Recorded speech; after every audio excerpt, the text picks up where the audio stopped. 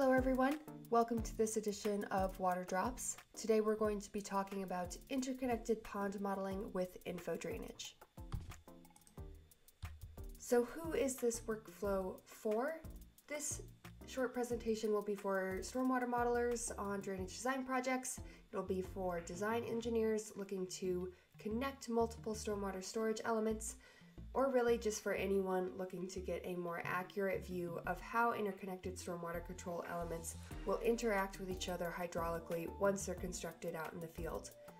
Interconnected ponds aren't anything really new or groundbreaking in the realm of the drainage design space, but it is important to understand hydraulically how these are connected. It's important to understand whether or not your current stormwater solutions are capable of modeling these effects. It's becoming increasingly more important as well as we start to see a shift towards including more green infrastructure elements on a site. These green infrastructure elements, obviously they're typically smaller, they don't have as much volume storage capabilities as, say, a giant detention pond at the downstream end of your site, and you typically need a lot more of them dispersed throughout any given site.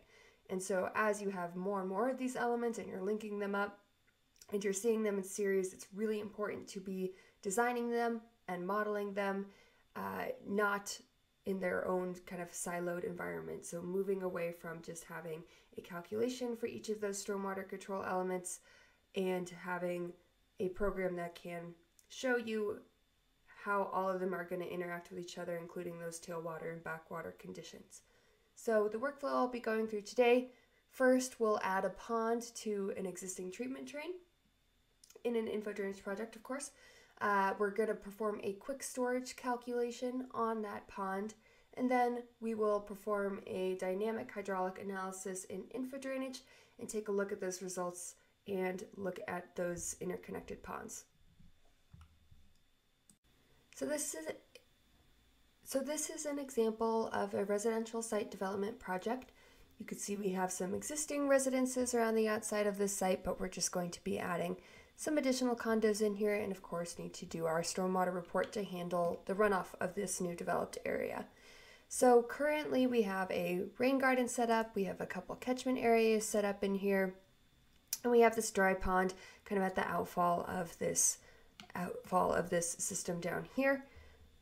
This model has already been run, so if I go in and look at the inflows, I want to go over something really quick before we move on. Just take a look at these hydrographs and the runoff that's being calculated, so you can see that for these catchment areas, the storm's peaking at around 600 minutes into this simulation.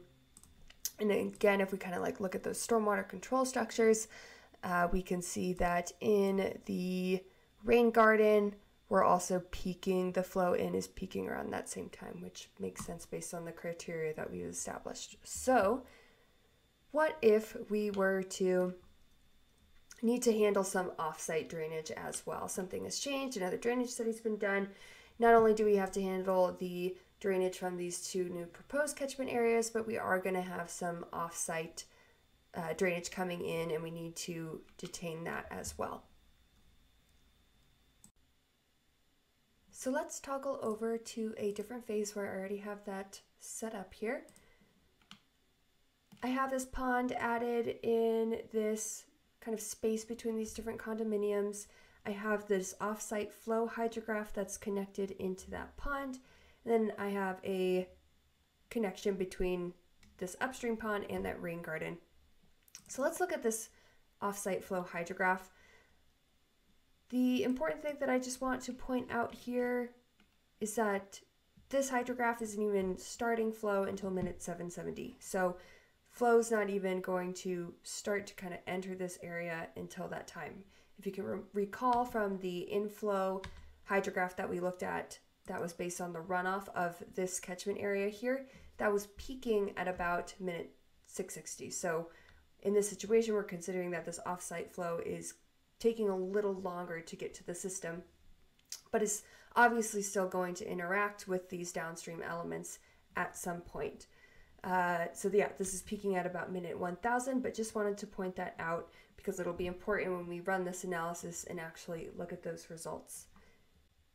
And so let's also go ahead and take a look into this pond element.